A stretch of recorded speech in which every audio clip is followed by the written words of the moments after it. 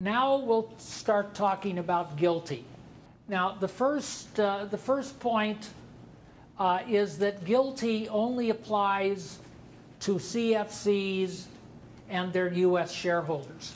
If we have, I think we had on the board last week an example of where an individual owned 40% of a foreign company and some other foreign person owned 60%.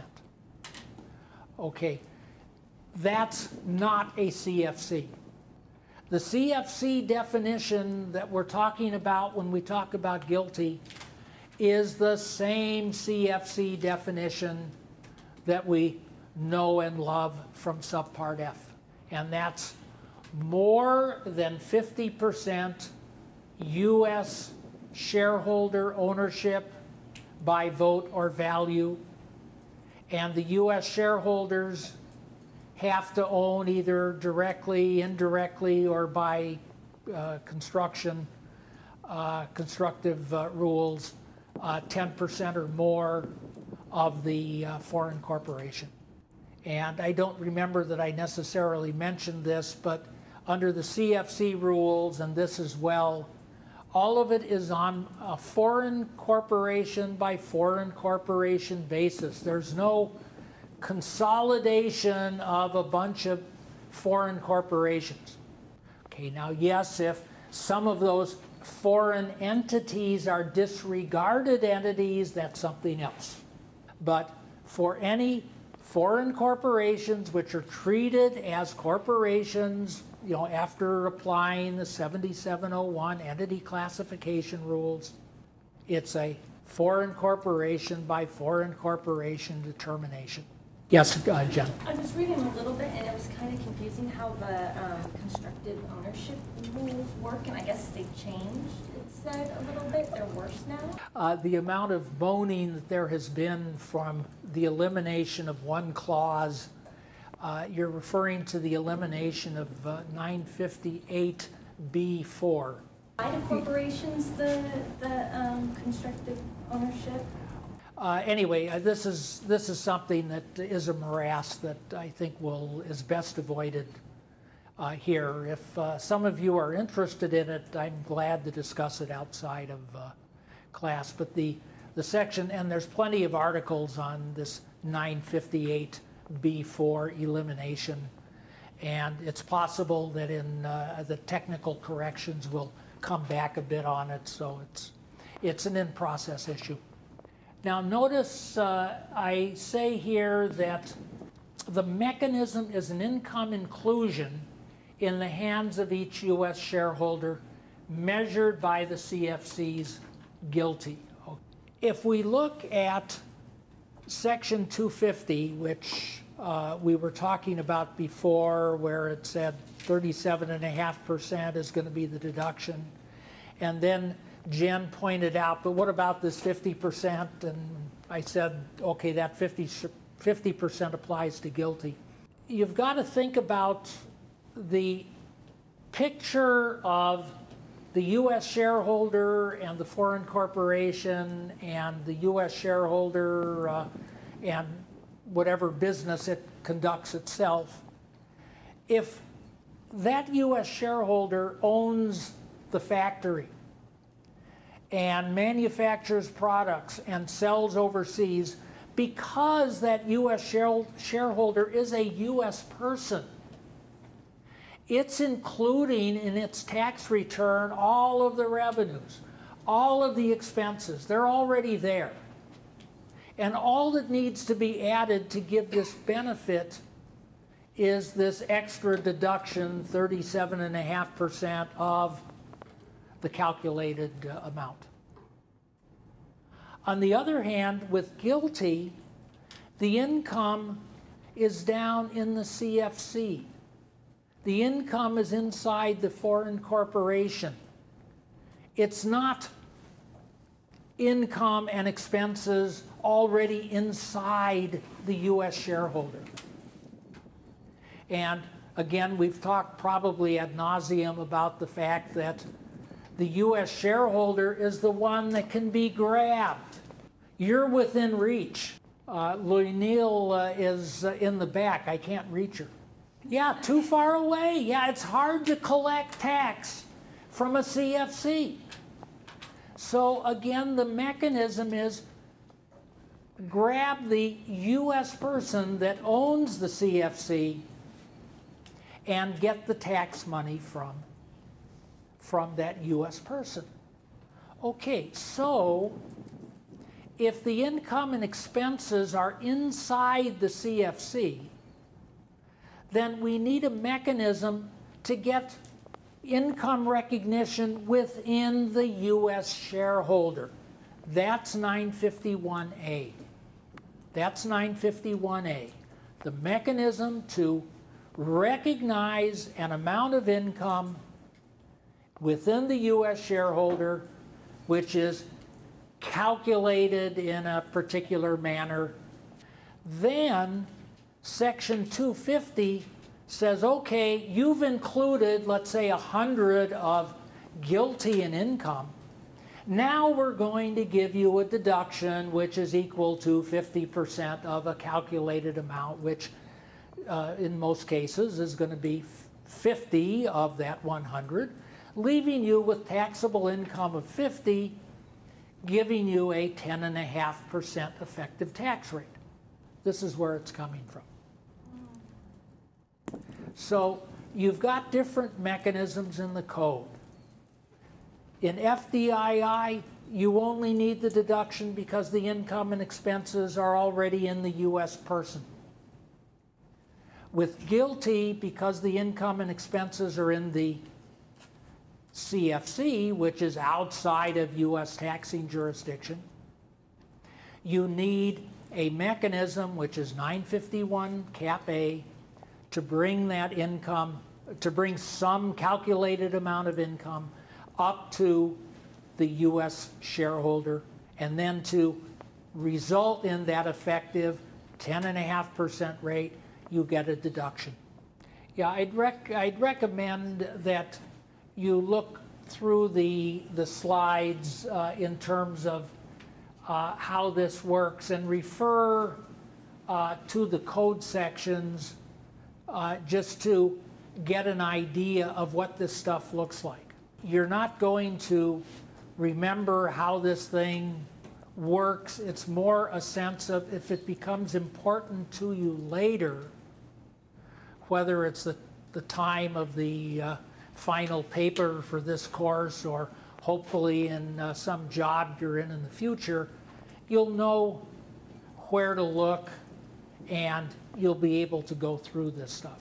What you want to walk away with, if possible, is this big picture thing of why we're getting to these rough results of, 10.5% as being the effective tax rate.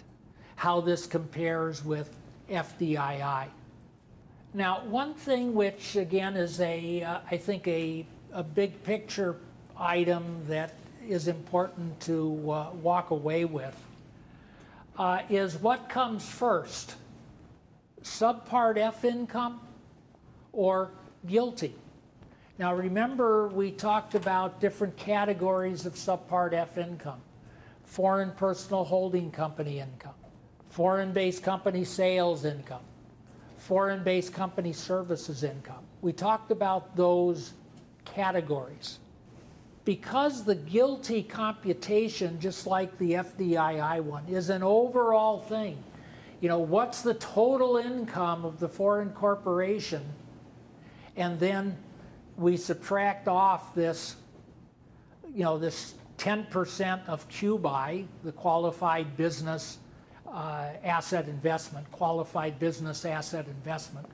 Because of that overall calculation, we would be perhaps including the same income twice. If we have some foreign-based company sales income, and that is also included in the GILTI computation, which again is sort of total income minus the 10% of QBI, we need to understand that there's no double counting because that starting point of total income of the subsidiary gets reduced by any subpart F income. So that means that subpart F comes first. And whatever is remaining after subpart F is applied, that becomes the amount of income which you then subtract off 10% of Q by to come up with your amount of GILTI. To make the point again that individual U.S. shareholders, I think the technical term is they get clobbered. They have to include any income from GILTI if they're a 10% or greater shareholder, but they do not get the Section 250 deduction. Only corporate shareholders get that. And then, of course, secondly, they do not get any benefit from foreign tax credits. Now, I've glossed over, because of the complications involved trying to discuss, again, the foreign tax credit in this GILTI context, but there is some important benefit to a corporate shareholder of taking the foreign tax credit. For those of you who are interested in seeing exactly how the computations work, I've included on the course website at least a couple of articles by Marty Sullivan, who has set out and even provided an Excel spreadsheet that shows the computations. It's something I would only recommend you get into if you are specifically interested in it. So an individual, in addition to no Section 250 deduction, no deemed paid tax credit, application of the 3.8% net investment income add-on, this really places the individual in a very rough position because he has this income without deductions or foreign tax credit at a time when he has no cash to pay the tax.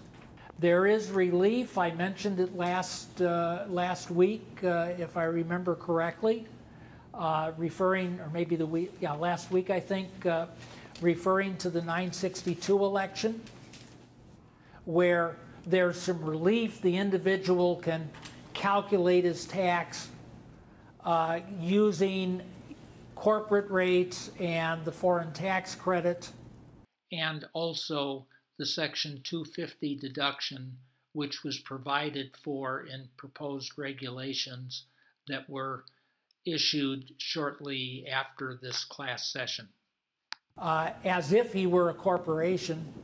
So his tax obligation in the year, on a year-by-year basis, will go down, but at some point in the future when he either gets a dividend or maybe sells the shares and realizes gain, some of which will be treated as if it were a dividend, he then gets clobbered with the rest of the tax.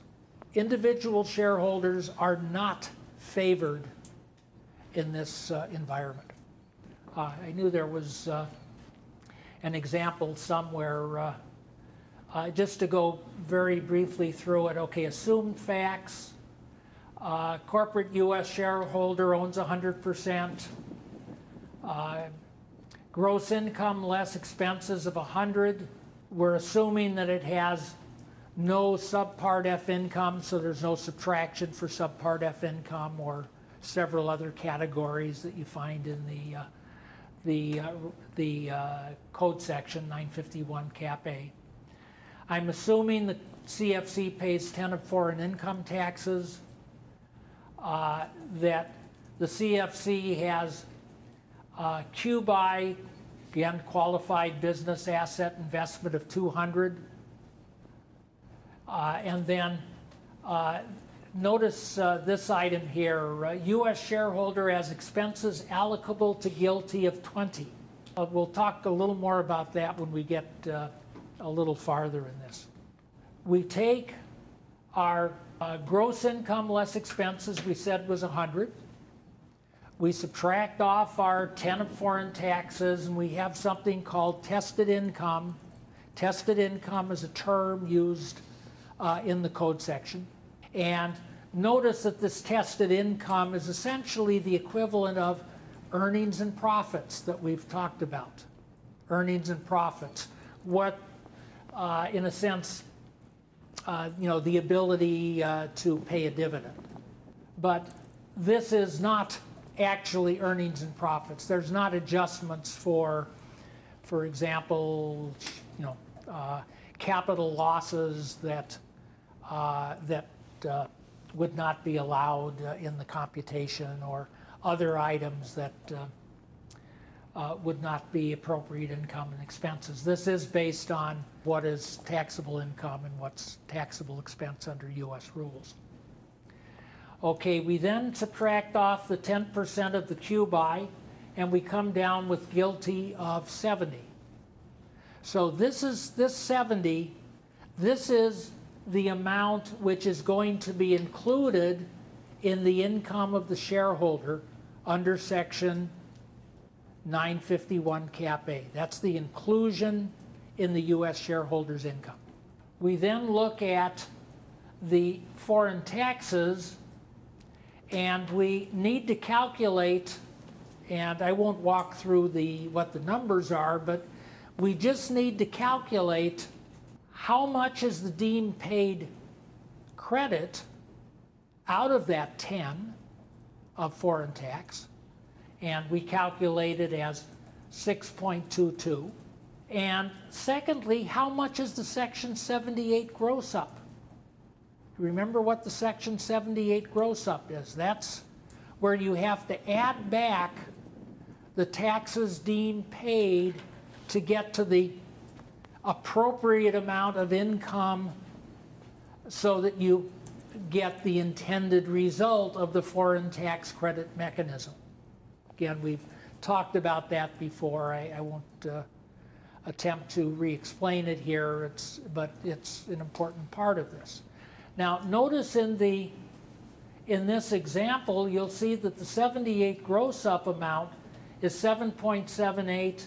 The 960D deemed paid foreign tax credit is less. This is another reason why I say this is hit with a sledgehammer. There's more income being included in the U.S. shareholders' income than there is deemed paid credit. Normally, they should be exactly the same. Here, there's a difference. Okay, when we look at the U.S. shareholders' tax calculation, okay, he had to include GILTI of 70. He has to add on the Section 78 gross up. Comes to a total. Subtract off the 250 deduction, which was what Jen found when she saw that, gee, what's this 50%? That I had to come over and look at to see what it was. Subtract off the 50%. And the net amount included then is 38.89 additional taxable income times 21% gives us 8.17.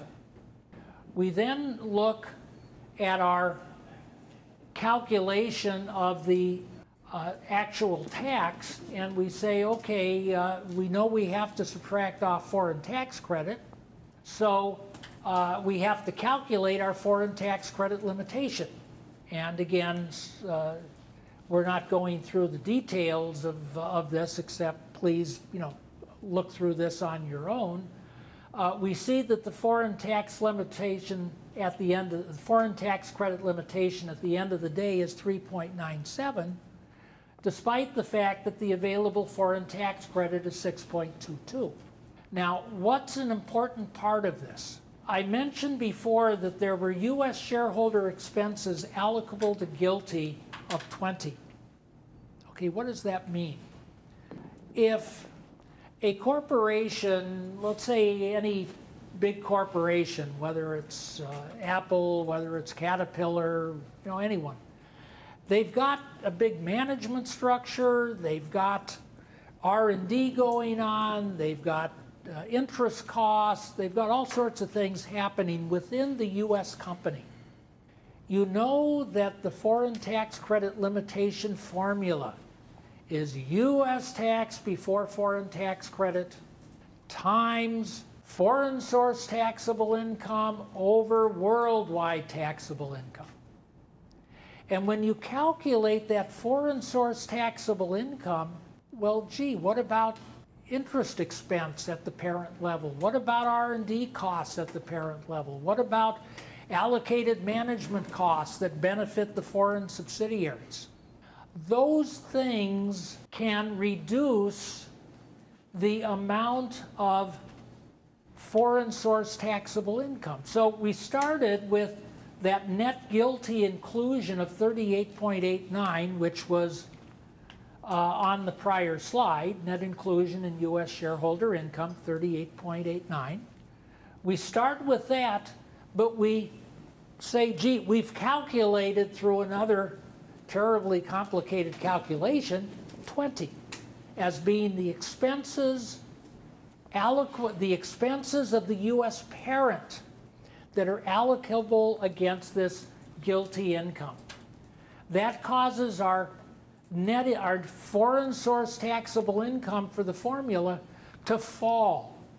And when that falls, that reduces the available foreign tax credit limitation. U.S. tax before credit times foreign source taxable income over worldwide taxable income. The worldwide taxable income remains the same. This 20 doesn't affect it. The 20 only affects the foreign source taxable income. It reduces it, and as a result, our limitation falls significantly. This issue of how that 20 is calculated was a very controversial matter, and relatively recently the IRS came out with proposed regulations of how to calculate this, and there's still a lot of belly aching and moaning about this issue. Because without that 20, this 3.98 would have been much higher.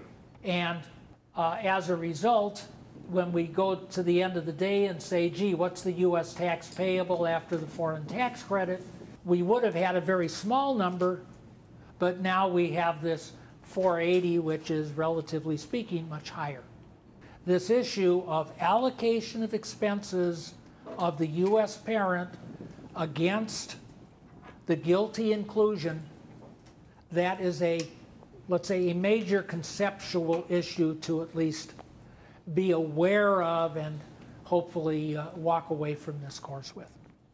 Again, we've mentioned when we talked about the foreign tax credit rules before, we said that the carry back and carry over for this separate category of GILTI, there is none.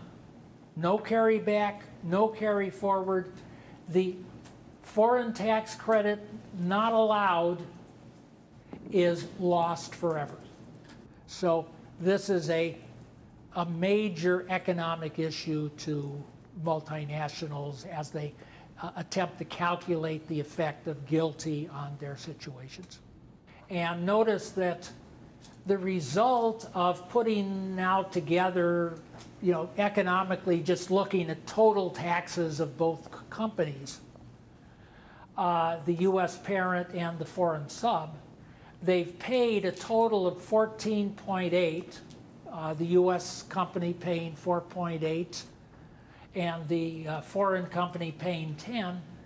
The total on the 100 of pre-tax income, which we used in our example, gives a 14.8 effective tax rate. And you may recall that I kept saying, well, gee, the tax rate is 10.5%. Well, yeah, the tax rate is 10.5% in theory, but it will not necessarily work out that way. So here's an example where, with this particular circumstance, it came to 14.8. There's nothing magic about this 14.8. It could have been 20%. It could have been some other percentage. It's just how the numbers work out But the factors that are going to be important are going to be how much foreign tax there is, and secondly, how much, especially how much expense has to be allocated from other things against the GILTI inclusion. That 20 that we used in the example. There's just I wrote down additional complicating factors. There's a lot of complicating factors. Again, just scan through it to get a flavor. And I've indicated some articles and such. The Marty Sullivan is the one I mentioned, the user-friendly GILTI spreadsheet. I believe there's even a newer one since this June 4th dates, and it will be in the course website. I should add, going back, the one at the bottom and also higher up, Jasper Cummings, he writes a lot on these subjects. His articles can be useful if you, again, want to get into this.